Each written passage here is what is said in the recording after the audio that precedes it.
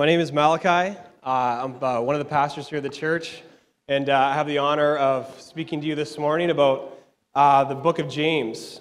And Pastor Brody asked me a couple weeks ago, so I'm just so thankful for Pastor Brody. Let's just give a hand for Pastor Brody. He's doing an amazing job this year, just taking over the church and leading us.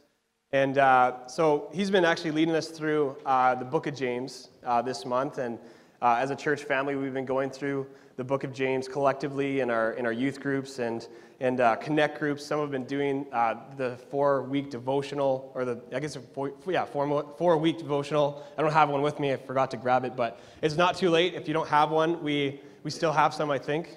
Right, Pastor Brian? Yeah. We still have some. So we've been going through a devotional kind of study on the book of James. Some of us have been going through connect groups. Me and my wife have just been doing it as a devotional, and we love it. So for how many love this study that we've been doing on the book of James? I think it's so important for us as a church to be kind of unified, and it's so helpful that we can all just kind of go through it together. Pastor Brody's been leading us through some of the main topics in James.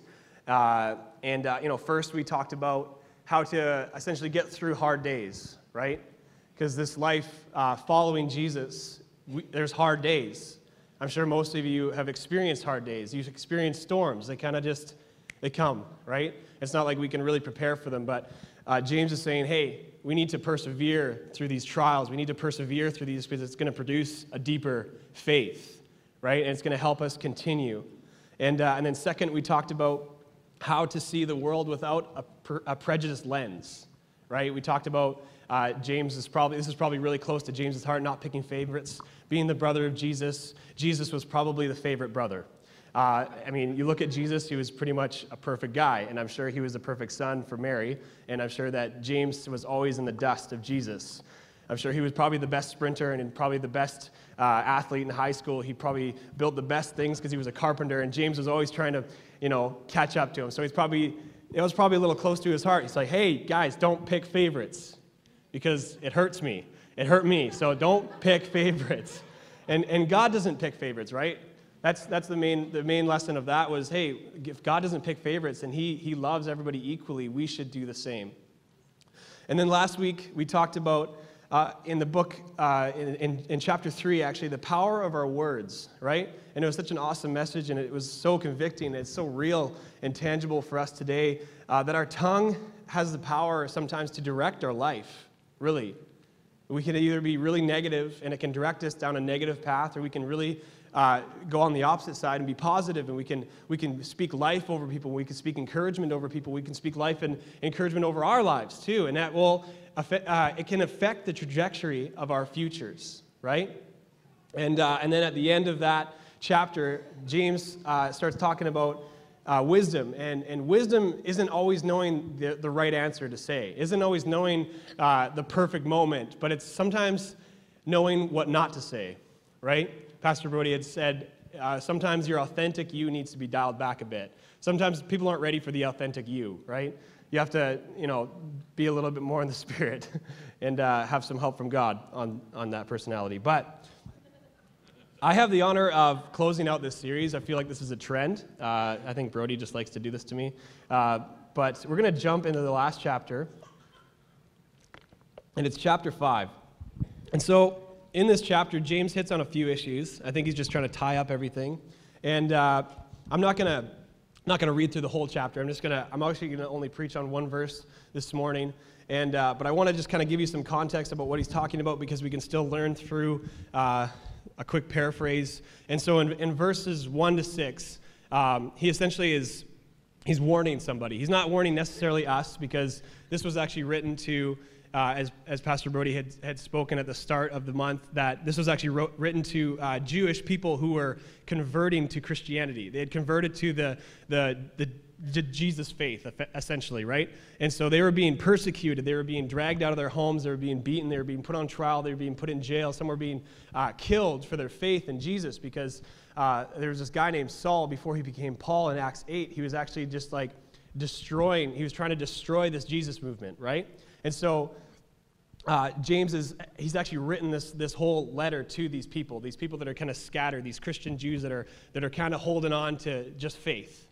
And so he begins by, with a warning, not necessarily to us again, but I think there were some wealthy people around that were essentially, they were manipulating people. They were abusing their power. They were taking the money from people that didn't have much, right? It was probably a group of the Pharisees that were part of that group. And it wasn't necessarily that being wealthy was bad, right? But I think these men, they were abusing, they were controlling people, they were waving it in the faces of who had little. And I think that what we can take away from this is, James is saying at the bottom line that the world is temporary, right?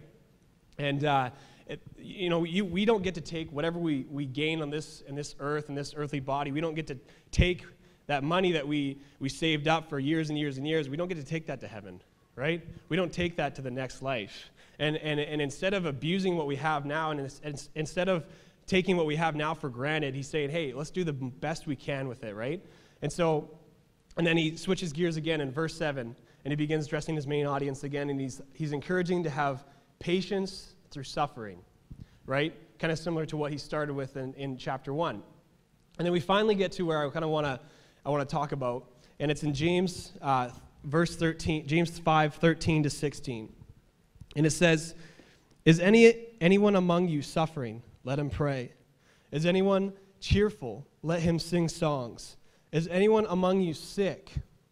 Let him call the elders of the church and let them pray over him, anointing him with oil in the name of the Lord. And in verse 15, the prayer of faith will save the sick. The Lord will raise him up, and if he has committed sins, he will be forgiven. And in verse 16 is where I want to kind of hit home and take off this plane.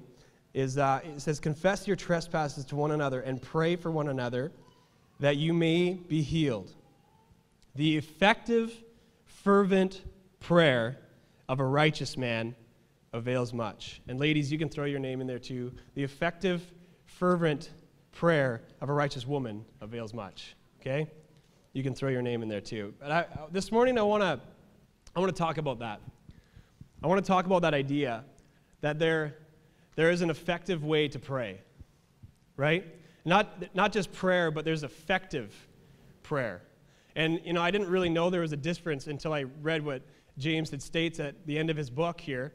And, being the brother of Jesus, one of his closest disciples, I think we could probably take his word for it that there's a better way to pray. And I think that all of us could agree that, if there's something better, we tend to, a better way to do something, we probably want to do that better thing, right? We don't want to waste time doing what doesn't work.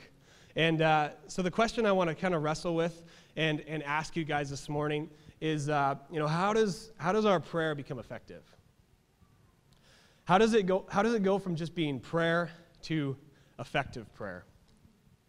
The first things that popped into my head is, do I just read more of the Bible, right? The more I know about God, the better my prayer can be, so the more effective it will be, right? Or, do I just go to church more? I probably go to church maybe like once or twice a week. I'm going to really show God this week. I'm going to go 3 times a week. I'm going to find another church. I'm going to get to that, and I'm going to show God how committed I am to Him so I can be closer and closer with Him, right? So the closer I am to God, right? The closer in proximity, right? The better my prayer. Or, do I just simply try harder? I just got to pray harder. I just got to pray more. I gotta get up at 5 in the morning. I got to pray for hours on end. And until I do that, until I reach that goal, then my prayer becomes effective. How does my prayer become effective? I just want to pray really quick before we begin. We just bow our heads. God, we just thank you for your word. We thank you for your brother James, who wrote this amazing book that we can just take so many practical ideas from. And God, this morning that you would speak to us through this word. And you would just, you would open our eyes, you would soften our hearts, and you would just help us just to know more about you and to grow this morning. In Jesus' name. Everyone said? Amen. So you'll probably notice I'll ask a lot of questions this morning. I tend to like to do that whenever I speak a message. I find that, if you can ask good questions, it can help, engage your brain. It kind of helps people, in the crowd engage with you. And so I'm probably going to ask a lot of questions. They're probably going to be rhetorical. You don't need to answer them. I might ask you to raise your hand. So don't be, offended with me or annoyed that you have to raise your hand in church. But I hope this is for everyone. I like to ask questions that it kind of encompasses everybody in a level playing field, so we can all just kind of jump in the pool together, right? At a ankle deep level. But my question this morning is: have you ever been passionate about someone? Have you ever been passionate about like one thing? Anybody in this place? Anybody? We've got like 10%. Come on, 90. There we go. Let's get 90%. 90% of people are passionate in this place about one little thing. Doesn't have to be about a lot of things, but just like one thing. And hopefully we can all say that we're passionate about something. If you're not, we have a prayer team that's going to come up at the end, and we can pray for you. But passion is a funny thing, right? Passion is this crazy emotion that causes us to do sometimes things that we wouldn't regularly do in public, right? Or it might cause us to go to extreme lengths to satisfy that passion. Maybe we, Black Friday was just here, and maybe we spent an unwise amount of money on our passion. Maybe some of you do that on a regular basis, and you're trying to get your wife to like cut up your credit card. But sometimes I think if we're passionate enough about something, it can also be infectious, right? It can actually convert someone to your passion. And also there's another case that it could be embarrassing. Right? Passion could take you either one way. It could be so much that it converts the people around you to be passionate about what you're passionate about, or you could go so far as to make it embarrassing for everybody, right? Some of you parents have been there at sporting events. And, I know for myself, I'm pretty passionate about sports. I especially love hockey. If you've ever been to my house, you're probably watching a hockey game. I love the Washington Capitals. I don't know if there's any Capitals fans out there. I know that's like few and far between, but I know there's some Canucks fans out there. Yeah, a few of you. Yeah, they won last night. Hey, that's pretty good. That's a first. But I get pretty passionate about hockey. They won the cup this year. It was like a long run for Ovechkin, and it was probably the best year of my life. I got married, and the Capitals won the cup, so... But if you've ever been to like a big sporting event, or maybe you've been to an NHL game, but you know that there's like this passion that's infused in that stadium, right? When the Canucks, maybe you're at a Canucks game. I was recently at a Canucks game, and I don't mind the Canucks. They're actually not doing too bad. But when they score, which is not super often, but it's more often now. When they score, it doesn't matter if they're losing. The entire stadium just erupts, right? And you just like, you almost get drawn in, even if you don't like that team, because you're in that atmosphere of passion, right? And if someone scores and you're like, ah! Like, I wish we were like that in church, right? We're getting there. The passion is infectious, right? It's infectious. And then, like I said before, it can also be embarrassing. And I remember when I was in high school, and it feels like a long time ago. Some of you are like, you're still a baby, but I grew a beard, so I'd look older today. Just yesterday. But I played rugby for our school team, and we were the Griffins. We were the Smithers Secondary Griffins, so we had a pretty cool mascot. And I was pretty into rugby since like probably grade 7. As soon as I got into our high school, actually started in grade 8. But as soon as I was into rugby, I started getting really passionate about it. And whenever we would have home games, sometimes my parents would come by most of the time. And my dad, I think he was pretty chill. Like me and him kind of saw eye to eye on things. He knew that he didn't need to like go crazy at the games. He knew that I would probably get embarrassed and tell them never to come to my games again. And but then there was my mom. And I've told a few stories about my mom before, and she's, don't get me wrong, she's an amazing woman. And if she's listening right now, hi Mom, I love you. Please don't be mad at me for this. But my mom was a different story, right? And I couldn't really tell her, hey, Mom, like if you get too crazy, you're not allowed to come to my games. It's my mom. I can't say that to my mom.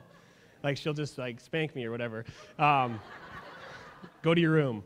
But if you know my mom, I don't know if anyone has really met her. I know there's a few of you, but she's a pretty reserved English woman, kind of like Andrew. Pretty, not a woman though. Caught myself. But, pretty reserved, right? Like, doesn't get too excited except for when England's playing, when they lose, but, it's okay. They're going to get it in 1 year. They're going to get it again. But look, I get onto the playing field, and my mom's, and I can see her, and I'm like, oh my gosh, like, here we go. And, the minute I touch the ball, it's not even like I've done anything yet. Like, I've taken a step, and she's, like, screaming, "Go! Go! Hit him! Get him!" And I'm like, "Mom, like, I haven't even done anything." She's screaming. I'm running down. I'm trying to run with the ball, and she's running along the sidelines. And my dad's just sitting there just like, "Well, okay, well, maybe we'll not come again." But some of you parents are like, "That's me." But it was so embarrassing. Like, I'm there with my friends. I'm trying to be cool. Like, it's high school, and she's screaming at the top of her lungs, and she's, like, getting violent, like, yelling at the ref. I'm like, "Mom, chill." But she wasn't, the point is, she wasn't necessarily, passionate about the game of rugby. I'm pretty sure she didn't even understand the rules. I mean, correct me if I'm wrong, Billy, but I'm pretty sure the rules are pretty complicated in some circles. You don't really know. It's not really straightforward, but I'm pretty sure she didn't really care about rugby.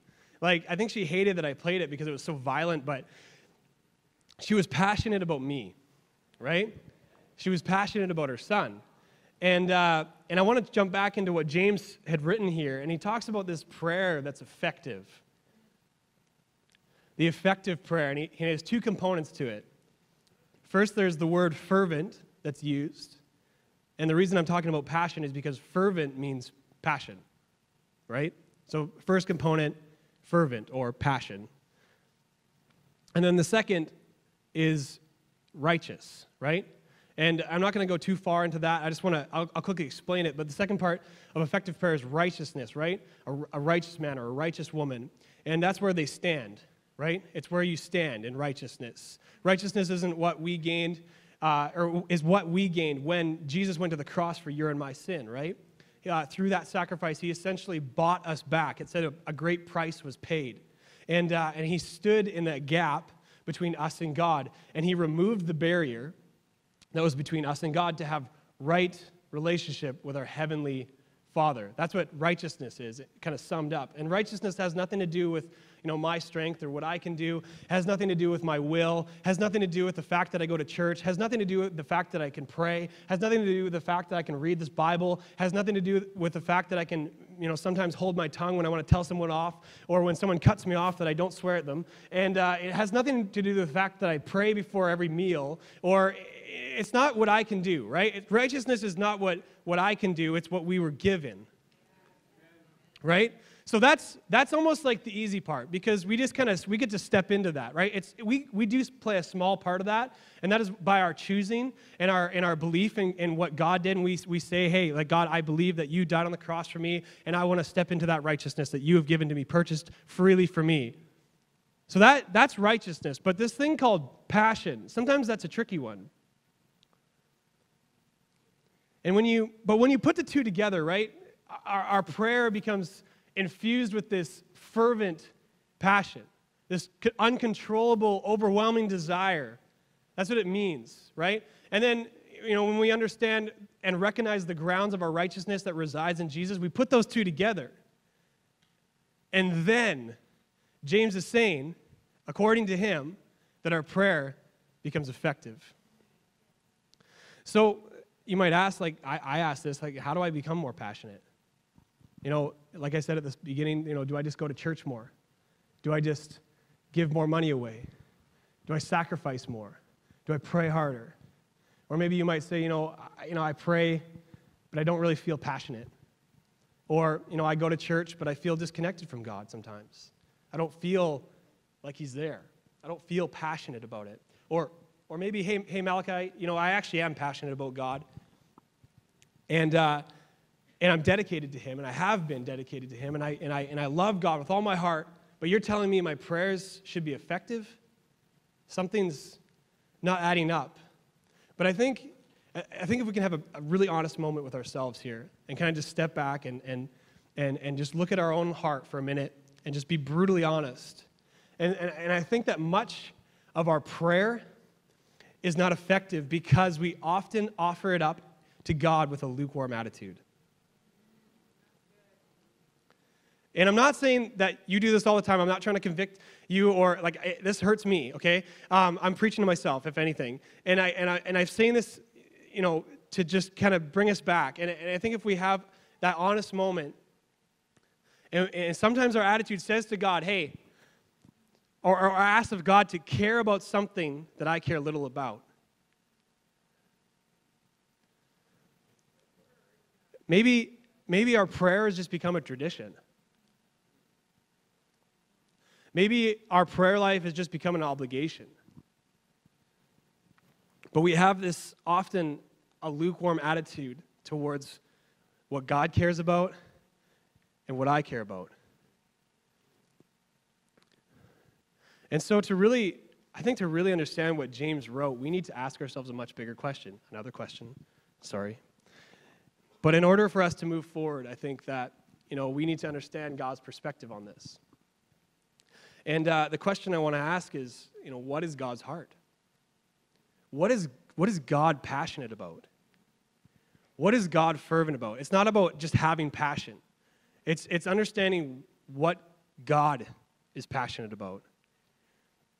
And if I understand what God is passionate about, then I can then direct my attention to what that thing is, and my prayers in turn will line up with His will and His heart. Right? Oftentimes we think the will of God is this confusing, big, mysterious thing in the sky that we'll never figure out. But if we can, it's a very simple concept. If we can understand what His passion and His heart is, that's His will for us, right? And so let's go there. Honestly, it's a very clear answer to a very sometimes hesitated question or sometimes confusing question, but I can give you the answer in one word. It's people. You, me, everybody outside this building, it's the world. Right? It's so clear, it's so simple, but God's passion is people. You might think, well, I'm God's passion? Really? Like I'm God's passion? Like I look at my life and I'm like, I don't think you should be, I should be your passion, God. Like, come on, there's got to be someone better out there. Or, the guy on the street, that's God's passion. Every person you meet, that's God's passion. The girl who served me the wrong Starbucks order, that's God's passion. That lady. Yes. People are God's passion, and we can see it in the whole mission of God sending His Son. That's His whole mission of sending Jesus was John 3:16. God so, actually, this is taken from Judah Smith. I love how he says it. God so loved the world. Right? And I'm going to paraphrase that. He gave His one and only Son that the world could eventually believe in Him and enter into everlasting life with Him. It says God so loved the world. He didn't just love the world. He so loved the world. Right? He's obsessive about you. God obsesses about you. He can't wait for you to come home. He risked everything He had and sent it for you. And not just you, not just people in this room, not just Christians, but the world. Right? When that word world is written in the Bible, when it's used, oftentimes it's actually used to describe bad people. Right? It's used to describe a bad way of thinking. It's used to describe this bad thing, right? Negative. The world is negative. Stay away from the world. Don't be conformed by the world. But in this verse, it says, God so loved the world. God is fervent about the world. God is passionate about His kids. And it's so interesting. I looked up this word passion. I just typed it in on Google, and it popped up on the dictionary of Google. I don't know if it's like official, but it was pretty interesting to me. It's a noun, it's an action, obviously. And the first one that it describes passion to be is a strong, barely controllable emotion. And then it says in brackets, a man of impetuous passion. I don't even know what that means, but it sounds intense and probably important. But and then the second this is really interesting. This is on Google. This is right there for the world to see. And it says the suffering and death of Jesus. The passion of the Christ. Crucifixion, his suffering, his agony, his martyrdom. I mean, Jesus suffered probably the worst death in all of history. Even if we look back today, it's the most gruesome death that ever been depicted on the screen. I know that Mel Gibson made a movie called The Passion of the Christ. That movie makes me cry every time because it's so brutal and intense. But Jesus was the personification of the passion of God. He went to extreme lengths to show us who's God's passion, right? He took our blame, he took our sin, he took the shame on the cross. He took it all in that one moment when heaven looked away and he was abused and beaten by the people that hated him, and we essentially put him on the cross. And he took my spot where I actually belonged. I deserved death. I deserve death. We deserve death for what we do and for the sin. But he gave me my spot, or his spot instead. He took my spot and gave me his. Right? Jesus took that barrier out. And it was this intense moment, but that's his passion. Right? He was willing to go to that extreme length. He was willing to risk it all. I mean, the odds were against Jesus. Right? The odds were against him. It wasn't like he was getting up on that cross and everyone's cheering, "Yay, we love you, thank you so much." It was like, good riddance. We hate you. Get out of our life, Jesus. It wasn't like he went up there and he had a following, like even his followers, even his closest disciples, see ya, nowhere to be found. His passion is us. I'm going to ask Ben to come back up here, and just as we kind of close up, but where does this leave us? What do we do with this information? You know, it's great to be sitting here in a very quiet room. People are probably thinking, but you know, where do we go with this? What do we do with this? What do we take this? How do we take this to our Monday morning? How do we take this to our Tuesday? And I mean, if I'm honest with myself, I can be pretty passionate about God. I can get up here and I can yell and scream and shout and jump around and do like a crazy dance and say, you know, it's all for God. I can be passionate about God, and it can be from my heart.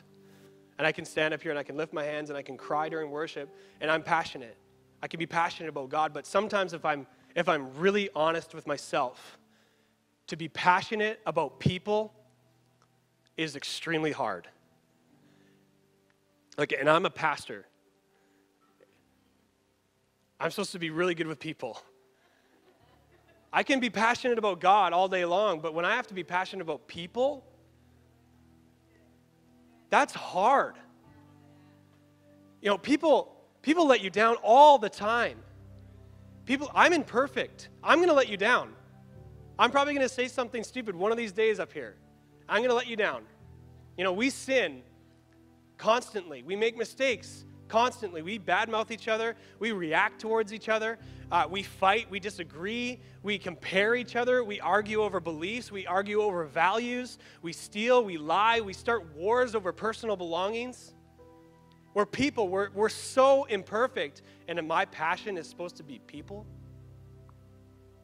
And that's just the tip of the iceberg. But God's passion is people. So therefore, my passion needs to be his passion.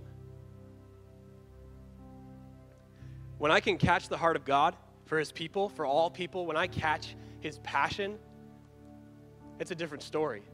It's not just my passion coming from what I can muster up, what I can get passionate about. When I connect with God's passion, when I essentially plug into his passion, that changes things. When I understand what it is, then when I connect myself to God in that light, I see people differently. I see people in a different light. But I think sometimes we as Christians, we almost confuse the goal. We say, okay, well, people are my passion. I'm just gonna get everybody saved. I'm just gonna bring everybody to church. I'm just gonna get them all in the door. Just get in there and close the door and stay there. Don't do anything stupid. Just get you to church. Here, say the prayer. You're saved. Good. Next one. Bring them in. Come on. Line them up. That's like we confuse that goal of our life as a Christian to just try and seal the deal. We just need to get them saved. We just need to get them to church. I'm not saying that's bad. That's not what I'm saying. Hear me out. Instead of, just simply treating people with kindness wherever we go. Try that for a day. We're reaching out to simply connect with somebody. Creating a relationship and actually building a bridge to someone's heart. Jesus is really great at building bridges. And I'm not saying this, though. I'm not saying that, people didn't radically encounter Jesus in a moment, right? There were so many moments where they touched the hem of his garment and instantly there was transformation. There was an amazing, miraculous moment. And I'm not saying that it didn't happen, like it happened and it still happens. I'm just saying that there's this thing called everyday life. Everyday life. And if we can start shifting our mindset, not to lead up to a big moment, maybe God's going to do something today. Maybe God's going to do something in a month. I can feel it in my bones. Like I feel like there's going to be a revival one day. I feel like there's going to be something that God's going to do. But if we start taking the moment by moment, the everyday life, and we start to see that as the mission instead of this big moment that might happen. Every person I make eye contact, every person I see with my eyes, every person I shake their hand with, we see that as the mission. We see every person that I talk to, every person that I interact with. We start seeing that barista across the counter. We ask their name. My goodness, what's happening with the world? We figure out their name and we say, how is your day? Simple. But that could be the start of an even greater moment to come. When I just simply treat people with kindness and the love of God, when I treat them with respect, that's going to open the door. That's going to be the door opener for the greater conversation. It's not going to be pushing people into church. We're going to open our doors and there's going to be a lineup. We don't even know who they are. We were just people that were kind. We were just doing what Jesus said. We were just being nice to people. And Jesus gave one commandment. He gave one commandment to simplify it all. First, before this, the Pharisees they gathered together and they were trying to figure out a question they could stump Jesus with. Like, good luck. But this lawyer comes up to Jesus and asks him, and he's probably got a smirk on his face, and Jesus is standing there and just, okay. Like, hey, Jesus, can I ask you a question? Sure, man. Go ahead. And this lawyer asked him, what's the greatest commandment? Singular. Right? He asked, what's the greatest commandment of all? Right? And Jesus gives him the first, and he says, hey, well, the greatest commandment is love the Lord your God with all your heart, soul, and mind. But then before the lawyer can say, hey, I got you. Ha! I got you. Because in the law, right, if you break any one of the commandments or you break any one of the laws, you've broken them all, right? So there's no greatest commandment, right? It wasn't a scale. But Jesus says, and the second, before the lawyer could say anything, he says, and the second is like the first. Love your neighbor as yourself. As to say that there's no greatest commandment here. They're equal. They go hand in hand. Our relationship with God is just as important as my relationship with you. Just as important. And then Jesus, being Jesus, he squishes it all into one. And he's talking with his disciples. One commandment I give you. And he summed it up all into one sentence just to make it easy for us. He liked to simplify things. In John 13:34, a new commandment I give you, that you love one another as I've loved you. And he goes on to say that this is how, he says this to his disciples, this is how people will know. This is how he used the word they, as to say the people that don't know are going to know because of the love you have for one another and that you love other people. Why was Jesus so focused on treating others love and kindness? Why was that his goal? Why did he say, this is my one commandment I give you? Love people as I have loved you, as I have done for you, as I laid down my life for you. I want you to do it for others that hate you, that don't like you, that don't want to be a Christian. I'm going to ask you to do that for them. And then they will know that you are my disciples. It was his passion, right? We see it. People are God's passion. It was Jesus' passion. It's what moves God's heart. And this is where our prayer comes in. I know we didn't talk about prayer, but this is where it comes in now. We just talked about one word: fervent, passion. But now we can bring our prayer in. I will pray differently when I catch the passion of God. My prayers won't be limited to what I need. They won't be limited to what I'm going through, because I'm not even going to see what I'm going through, because my heart is going to burn for others. And I'm not saying that your life's not important. God will take care of you if you take care of his sheep. If you look out, he's going to take care of you. If I'm constantly just, Jesus, get me through this. God, I need a breakthrough. God, I need finances. I need money. God, me. Please help me. My. Me, I. Instead, we start praying for one person. What would happen? What would happen if we decided as a church, just today, we took one person, everyone just thought of one person in their mind, and they started praying daily for that person for 5 minutes. It doesn't need to be a long prayer. Passion isn't about length, it's about depth.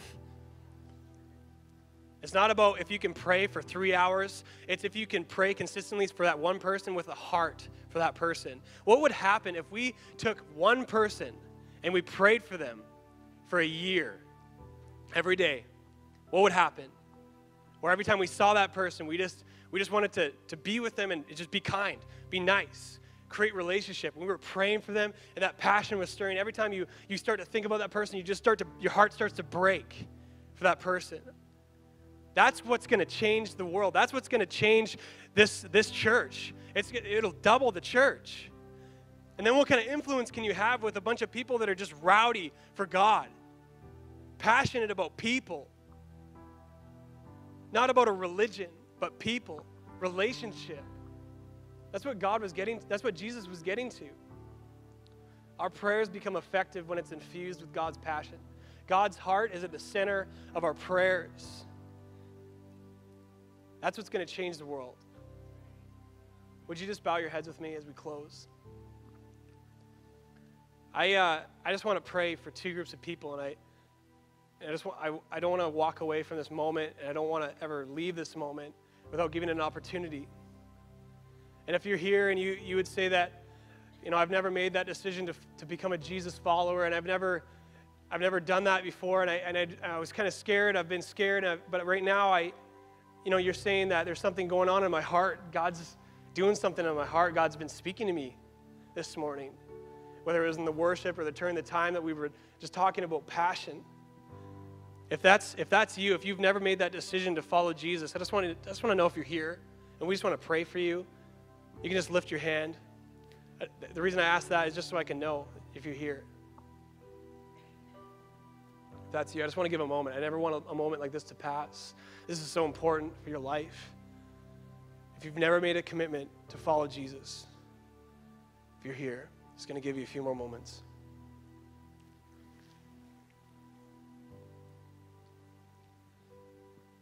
And the second group of people that I want to pray for is you've been feeling like your passion is gone. You've missed the cause. You've missed the mark. You've missed the goal. You've missed what it's all about. And you just want God to infuse your passion, reignite your passion this morning for his people. You just lift your hand. I just want to know if I'm hitting the mark here. If you want your passion reignited this morning, thank you. All across the room, thank you. I was going to pray for that first group. If we could all just collectively as a church just pray this prayer of salvation. You just repeat after me. Lord Jesus, we thank you for what you did on the cross. That you took our sin, you took our shame, you took our pain, you took our anxiety, You took our depression, and you took it with you to death. It died that day. And God, we just believe that you resurrected from the dead.